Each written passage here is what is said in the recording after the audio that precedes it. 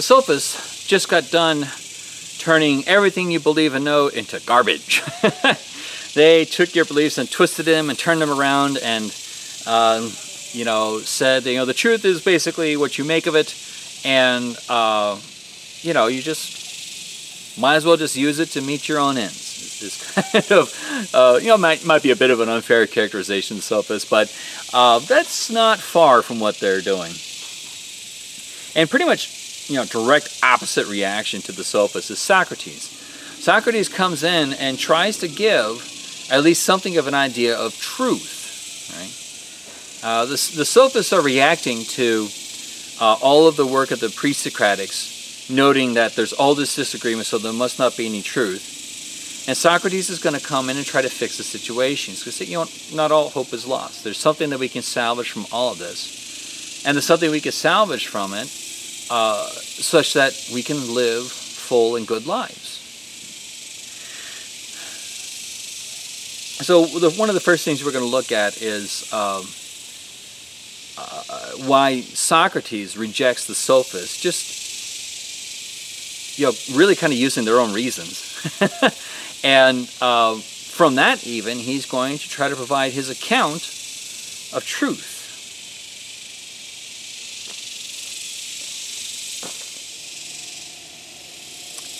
One of the first things that Socrates notes with the sophist argument is that their arguments rely upon definitions, meanings, or essences, what it means to be that thing. So, for instance, Protagoras relies heavily upon the idea of perception, knowledge, perception and knowledge.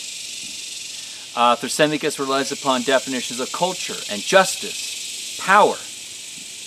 Gorgias relies upon lots of definitions, right? Existence, comprehensibility, communicability, symbols. They all rely upon these definitions or essences. So Socrates asks a question, or we could, you know, say Socrates asks a question this way. He says, look, do you mean the same thing every time you use that word, or do you mean something different? Well, if you mean something different, then the argument isn't going to follow through. That's called equivocating.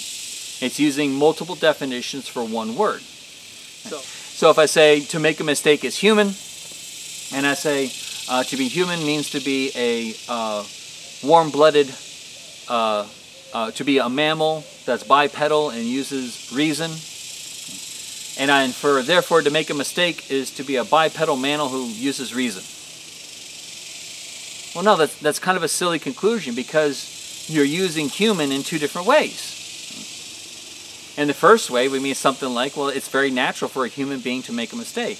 And the second way, we're trying to give a biological definition of human. So if they're using the words and the meanings in different ways, their argument isn't going to follow through. Well, so we go with the other option. We say that they are using meaning, are using the word in the same way, that there's one definition for the word that talk about one concept. So if you're using an argument that uses a meaning in different ways, the argument's not going to work. So we go the other way. We try to say that the meanings are fixed, right? That the meanings of the terms don't depend upon really anything else. Well then, guess what? You're talking about something that's fixed. You talk about something that's permanent, that's true, that's real. So if you're dealing with these definitions, in order to claim that, you know, if you're trying to make Protagoras' claim that everyone is right, and you're trying to make Gorgias' claim that everybody's wrong, and you're trying to make Thrasymachus' claim that morality is immoral, right, or that justice is immoral, and you rely upon these fixed meanings of terms, then you're not dealing with any kind of relativity. You're dealing with something absolute. You're dealing with some absolute truths. So Socrates' point here is to say, look, sophists, you want to say that the truth is just relative, the truth is what you want to make it. But you have to assume that what's true is fixed in order to make that argument. You're contradicting yourself from the beginning. And that is not a successful argument. So when Socrates made this argument against the sophists, he's made this point that the sophists have to rely on something fixed, something absolute, something that doesn't change. something that's not relative, and that's meaning or definition or essence. So this becomes a really big, important thing for him, trying to figure out what a definition or an essence is.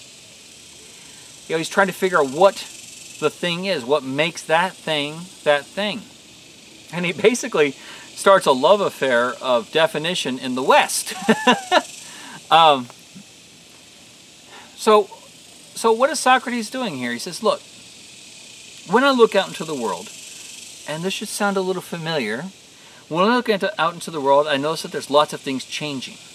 Right? There's lots of change. There's very little that's permanent or stable. But at the same time, I still call these things, I still identify these things, you know, like into kinds or groups. So I'm currently leaning up against a tree. But this tree wasn't always here. And sadly, there will come a point in which this tree will cease to exist. But there's lots of other trees. You can see some of them in the background. There are trees all over the place, and none of them look like this one. Even the ones that are the same breed, right? I think this is some kind of oak. Oaks come in a wide variety of trees, you know? You know, you got oak, you got pine, you got spruce, we got mesquite and cedar. You know, we got roughly at least 2 different kinds of trees. We have evergreens and the others. Not the biggest expert in botany. Now, when looking at an individual thing that's changing, this tree goes through changes. But what is it that remains the same such that it's the tree? What is it about this tree compared to the rest such that they're all trees? Another way of saying it, in the midst of all the changes, what is the essence, what is the meaning that remains behind and survives them? This tree will cease to exist, but the meaning, the essence, the universal of tree will continue to exist. You destroy all trees, you still understand what a tree is. So, this is what Socrates is getting at when he's talking about this definition, this essence. What is it about this thing and about the things behind it, right? About the other trees that you've seen, such that they're trees? When you start understanding what that is, then you know what the meaning of a tree is. It's fixed. Now, Socrates isn't interested just in trees.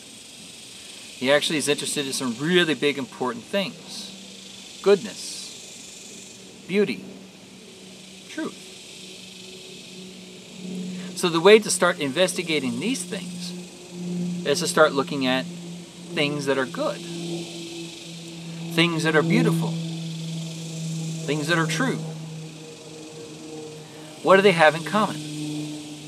What is it that makes them good things, beautiful things, true things, compared to things that are not good, not beautiful, not true? What's the difference? You have to start with the individual things in order to know the meaning, the essence, the truth. Well, let's just say for giggles that right now I'm only interested in the meaning of tree, the definition of tree. How do we go about doing this? Well, Socrates has pointed the way. That we have to understand the particular things, the individual things, in order to understand the definition, the meaning. So looking over at this fine tree over here, I start inspecting it. This is noting the particular thing, noting its properties, what it looks like, what it's made of. So I see bark, it's rigid. If I were to cut it open, I'd see wood, maybe some rings. I'd see sap. You can't see it too well, but up there are needles for the tree. And I start kind of cataloging the details, the particulars of that tree. This is called inspection. Inspection is when you look at the particular things. Now, returning to what Socrates had to say about definition, the definition is what all the trees have in common. That's called a universal, what they all have in common. You know, the universal is the definition, the essence, the meaning, the abstract. But that right there, that's a particular tree. So the process I start with is inspecting that particular tree, and I note what's particular to that. I might even begin observing the tree at a young age and see how it changes. I wouldn't stop with just that tree. I would look at other trees. I'd look at the ones behind it. Because, well, that one's a little bit different. There isn't an oak within sight now, but I would look at oak trees, right? I would start noting the similarities and the differences. Still looking for what's common to all of them, what's universal to all of them. And finding that universal, that's interpretation. Through inspection, we find the facts, the particulars, the observations, the details. Through interpretation, we interpret the facts. We find what it means. We find what these facts mean, what the definition is that comes from them. It's two very different processes. Inspection happens here, with your senses. Right? Looking at the tree, feeling the tree. That's inspection. Interpretation happens here.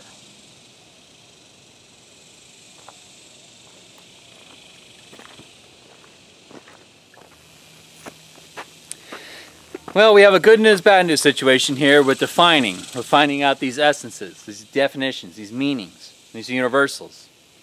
The good news is you're not alone, because we're all involved in the same project. The bad news is you're not alone, and we don't always agree. So finding this definition, this meaning, is going to involve inspection and interpretation. But you're not alone in this endeavor. You're always going to have to inevitably compare your ideas, your interpretations, to other people's interpretations. And this starts a process that is called dialectic. It's kind of a back and forth. And the idea is that we're trying to, in a sense, test the definition versus the particular instances, versus the cases. Also, so for instance, this begins kind of a back and forth discussion. And we might even characterize it as, suggestion, objection, reply, rebuttal, rejoinder. So these are kind of fancy words for describing a dialectic going back and forth. Suggestion is the initial, the initial idea trying to provide the definition. The objection is showing where there's a problem. The reply either tries to reject the objection or tries to fix it. Then there's rebuttal and then rejoinder. So it involves this back and forth. Now, when we are comparing ideas of one another, we're engaged in this dialectic. A lot of the times, we're trying to compare, definitions against cases. So, for instance, I might say something like, well, all trees have leaves. That's what makes a tree, is that it has leaves. Now the objection, it can work something like this. Well, these things have leaves, but this is ivy. This isn't a tree. So I might try again. Say, well, trees are always upright and they have leaves. Well, the objection, the counterexample, the problem there, I said, look, here's a tree. It's not upright. So dialectic begins this process of back and forth, comparing ideas, trying to test the ideas versus particular instances. Every so often, when you're engaged in a dialectic, somebody or one of the objectors can show a contradiction. And a contradiction would be something like, your definition says that suppose my definition of tree says that this is a tree and it isn't a tree. When you show a direct contradiction like this, when Socrates did this, this is called an elenchus, excuse me. And he engaged in this process quite a lot. The dialogues are full of examples of this, where he took somebody's initial definition for something and generated a contradiction. Now, between inspection, interpretation, and then the dialectic, the idea is that we come to know what the definition of a thing is, because we continually refine our cases and become closer and closer, and maybe arrive at the meaning of what this thing is.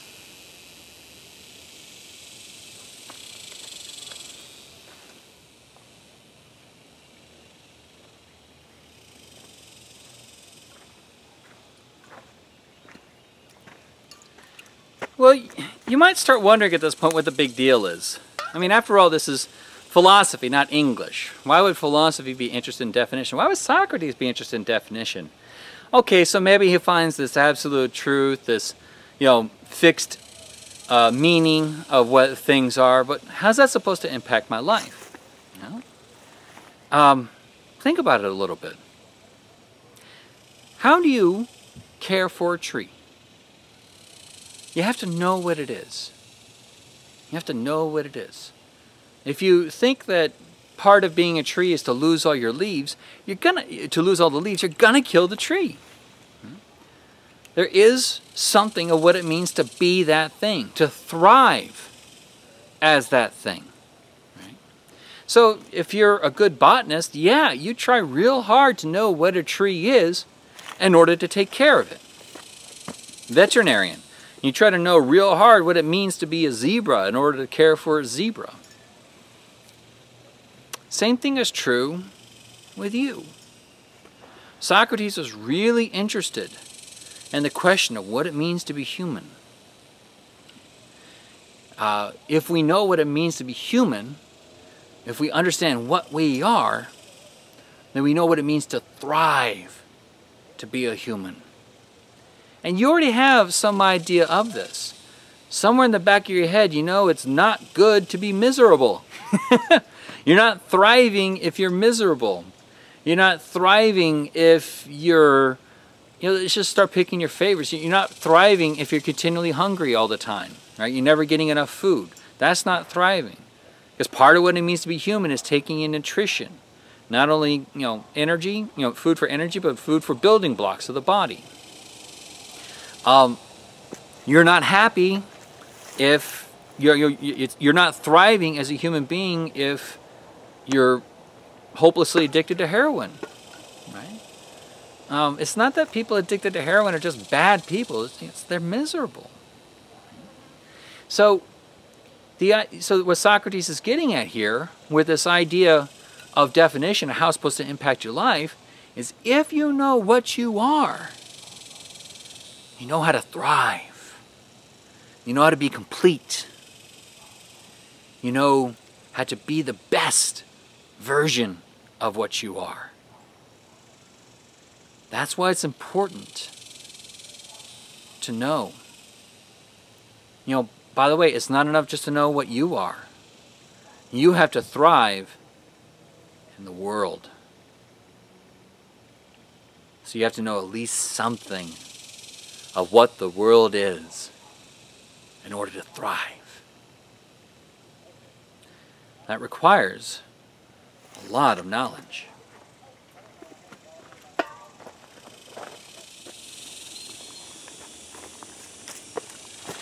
Well, this idea that there's something that it means to be you,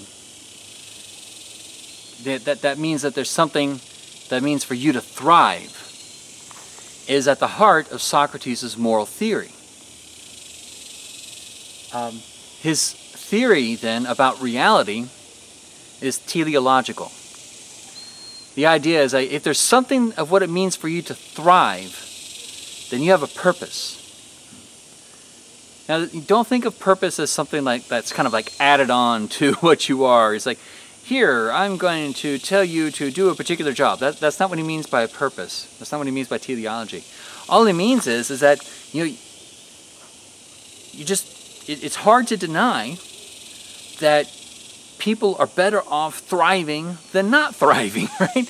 There's something of what it means to fulfill your being, to be complete.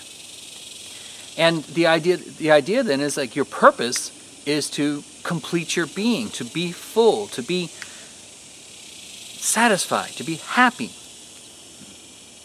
So Socrates has this idea of a purpose. And we know your purpose by knowing your meaning, by knowing what your definition is.